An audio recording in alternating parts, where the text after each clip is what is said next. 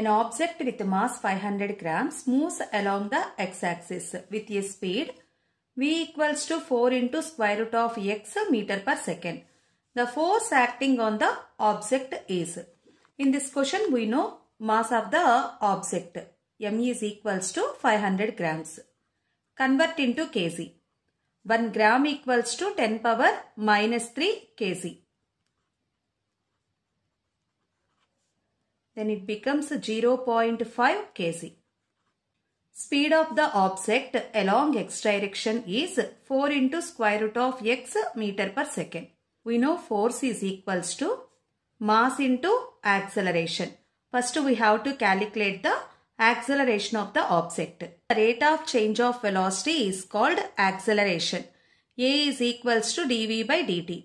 So differentiate velocity with respect to time.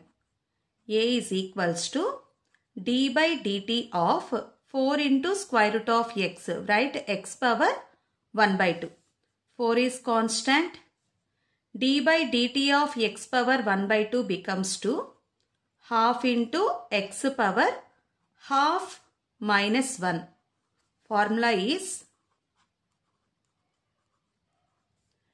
n into x power n minus 1. Again differentiate x. Dx by dt. Here also dx by dt. Again in place of dx by dt, velocity, rate of change of displacement is called velocity. X power minus 1 by 2 into v. 2 ones 2 twos. 2 by x power 1 by 2 into, in place of velocity 4 into x power 1 by 2. X power 1 by 2, x power 1 by 2 get cancelled. 4 2s are 8. So acceleration is 8 meter per second square. Now calculate the force. F equals to mass is 0.5 and acceleration is 8. 8 5s are 40. So 4.0 Newton.